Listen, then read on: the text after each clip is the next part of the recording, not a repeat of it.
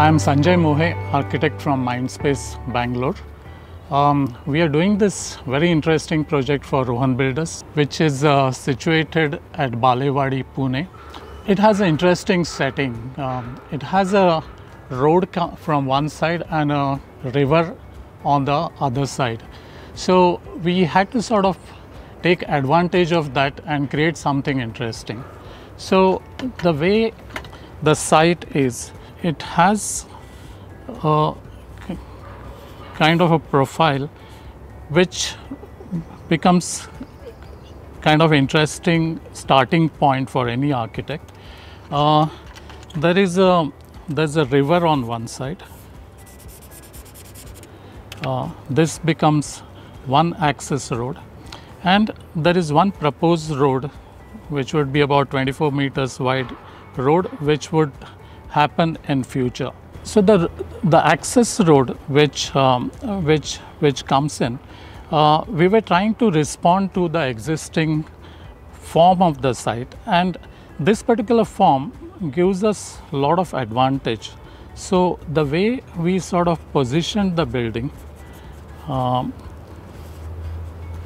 in a way that it gives us a huge advantage of a green space right in the middle. So you come in through this pathway, come into a larger plaza, and because of this form, it sort of gives you a sense of discovery. So you come in, come into the entrance plaza, see this unwinding kind of a landscape, and which opens up, and eventually it opens out into the river. So intentionally what happens is, towards the river side, this entire built form gets lifted up, and you come in, you discover this landscape, and then it opens up into the large area which you have a view right up to the horizon. Now this is something which is special about this this site, the form. We realized that to exploit this view of the river and the landscape, the green area which is beyond right up to the horizon, you need to lift your eye level. You have to sort of come to at least about 30 feet high, and from there, when you look at the entire landscape, it gives you a kind of a panoramic view which we wanted to exploit. So as a decision, what we started doing is we started climbing up along this entire landscape. So gradually you come in and you start climbing up through, and you reach a point which is at the other end as a large deck. So you are already about 7.5 meters above, and from there the entire landscape opens up. So that was a kind of a starting point while taking a decision on the master plan. So one advantage of this was, from each of these units, wherever you are staying, you either get a view of this landscape which is in the middle, or you get a view of the outside. So we ensured that from every living apartment, every unit, almost every room, you have a visual access to the landscape area, either within the court or on the outside. The next decision was to allow breeze to come into the whole thing, so to make the entire development sustainable. So we created a lot of wind tunnels. So the idea is, you allow the breeze to come in and you allow it to come through these narrow, tall openings using Venturi effect. So it comes through these narrow, tall openings, and it sort of, the whole principle of Venturi effect is to squeeze the breeze through the narrow opening and allow it to expand, and thereby the temperature drops down. By doing that, what we are trying to do is make sure that the landscape space in between would have a temperature drop of almost about 5 degrees even on a hot summer day. And by creating this microclimate, you are sort of creating a sustainable environment which will keep the entire environment, climatically, you're creating a kind of a happy space. We had to design this development which would sort of become 30-storied high buildings. So our main concern was, how do you scale it down? We didn't want to make it into a concrete jungle where you go in and you feel scared about the sheer mass of concrete which is surrounding you.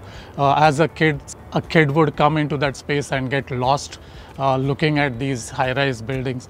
So one of our principal efforts was, how do we scale it down and make it comfortable? Now, for that to happen, we have done a lot of developments for Rohan builders, which are up to about 12-storied, 14-storied high. And we know the kind of proportions of the open space you get. The idea being, if somebody is standing on the 14th floor and the kid is playing on the ground, you would still be able to see the kid, identify him, shout at him and say, come home. So once it goes beyond that, then you tend to lose the relationship with the ground. And you realize that the moment you start going away from the ground, when you start losing that connection with the ground, you tend to have some of these psychological issues which you feel kind of unsafe, you feel little lost at a higher level. So we were trying to see, how do we sort of resolve this problem, how do you make the entire development humane. So we divided this entire zone into two parts. There is one area which I showed you, which has these surrounding structures. They stop at 14 floors. And then beyond 14 floors, you have another landscape podium, which becomes like an elevated ground level. And above 14 floors, you have these towers which are about 20-storied high, and they get distributed above this podium of 14 floors. So thereby, the way we are sort of tackling this issue is, you create a very dense landscape at the ground level, and you create another landscape which is at the 14th floor, which is an elevated garden. Now, even at the lower level, we are trying to create a lot of porosity. So at the eye level, you would be able to look through these gaps, and I will explain it in terms of section, that we have a podium and we have this block which goes 14 floors high, and then you have another block this side which is about 14 floors tall.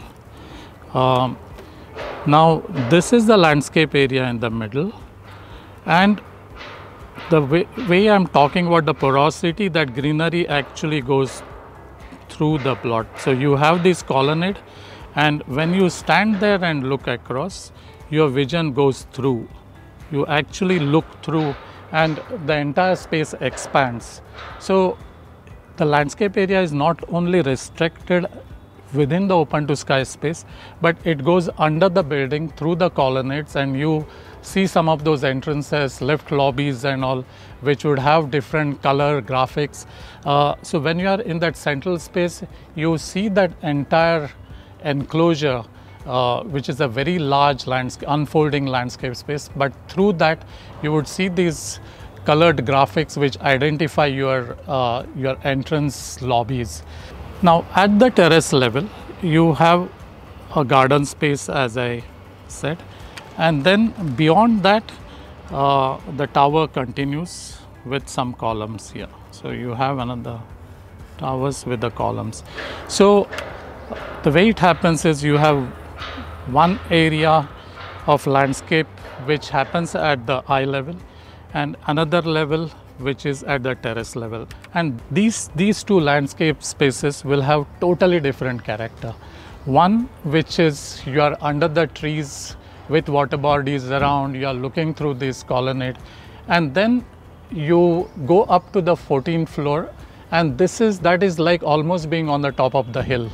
So you go there and you connect yourself with the horizon, the breeze flowing through, and that is like one elevated ground level which is created at that point.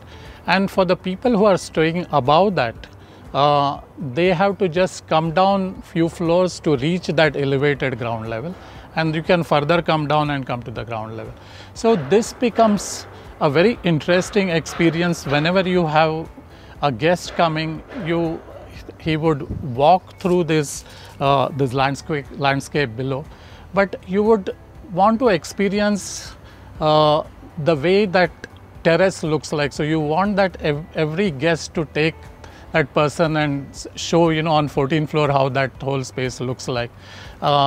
So those two experiences are something which are very unique to this project. Even if you want to take a book and sit on the 14th floor and just sit under this colonnade and experience the breeze and the viewing deck, looking right up to the horizon, that would be absolutely amazing experience. So this is the way we are trying to scale down this whole space and make it look extremely human.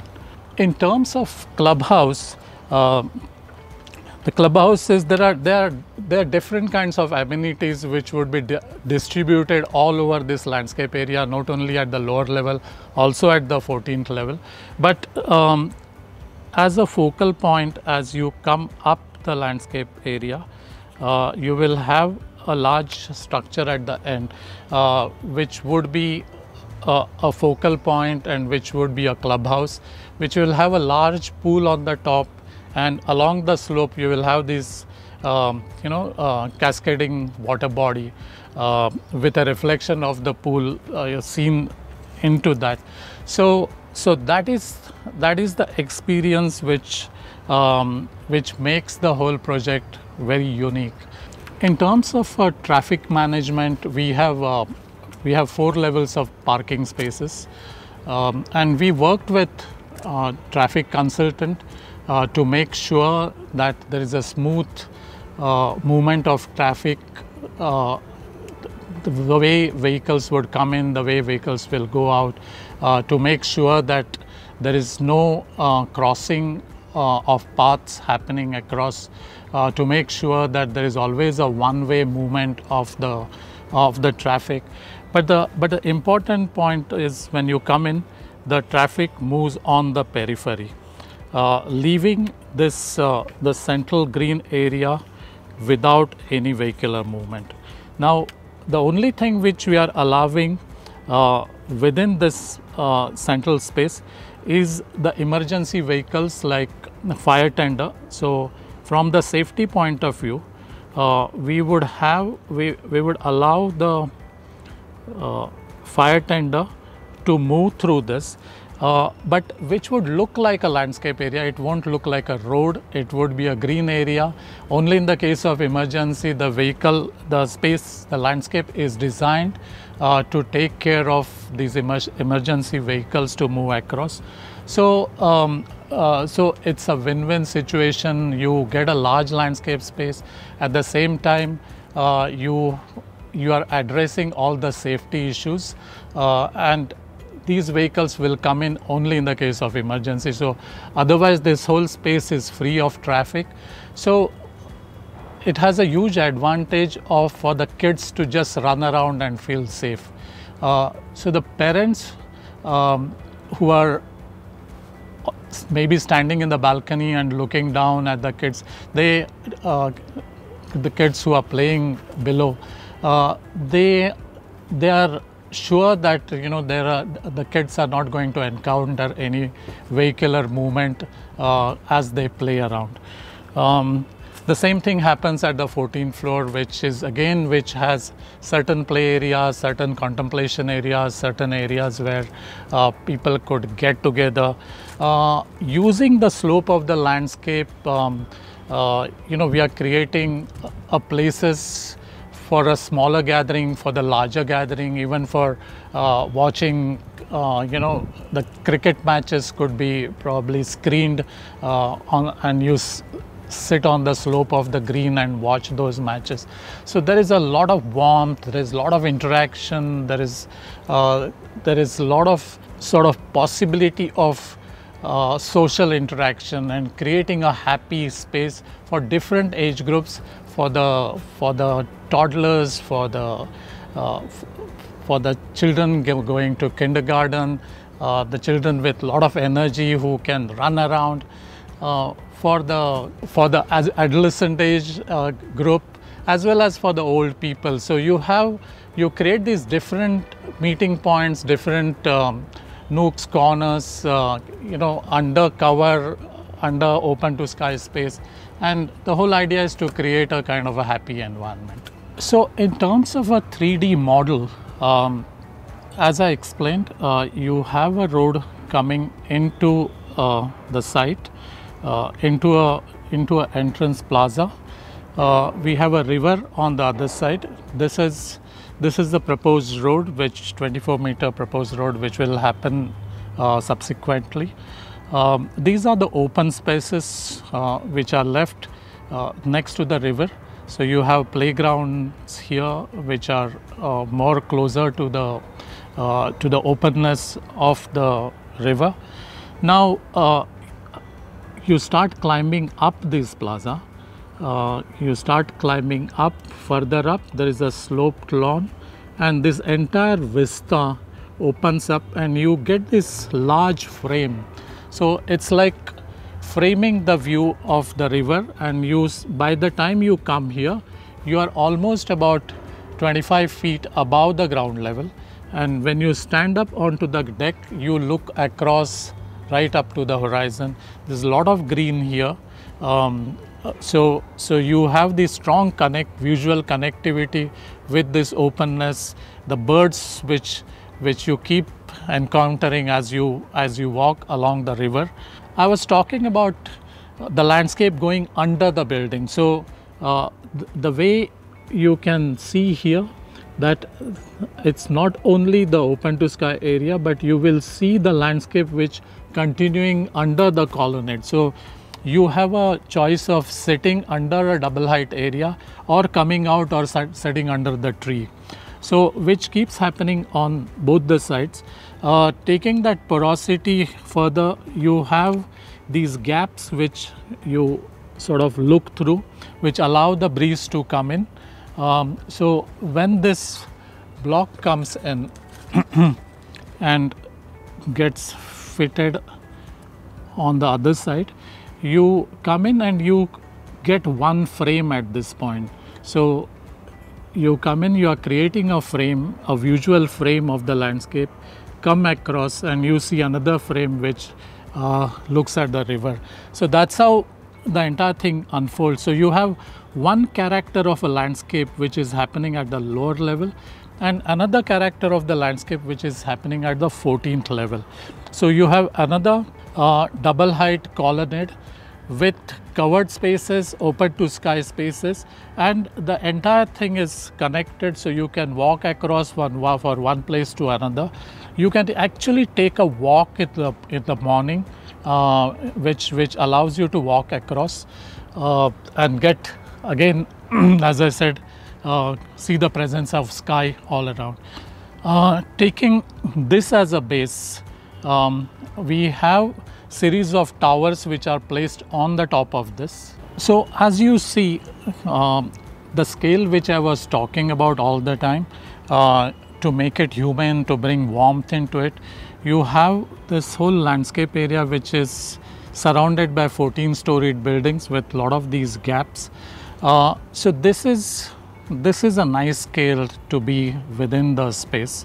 And then the clubhouse forming like a focal point with this swimming pool, so you would see the reflection of the pool as you walk up these slopes, and this entire frame at the other end. So you create another ground level at the 14th floor, and then these blocks come and sit on the top. So you have this series of blocks sitting on the top of this podium. So this gap which happens in between all the time, whenever you place them, basically you can look through that gap and see the sky. So that makes it quite an interesting experience, and it doesn't feel as if you are standing under a 30-storied tower block. The way these blocks are kept on the top, they are staggered in plan. So between the two blocks, again you get a view across. So that also makes it quite interesting. Our attempt was to create something unique on this unique site, which has a strong context in terms of having a river and greenery towards one side, and the entire unfolding experience that you encounter as you feel the space, making it much more human, bring warmth into it, bring happiness into it, and create something which everyone would be proud of.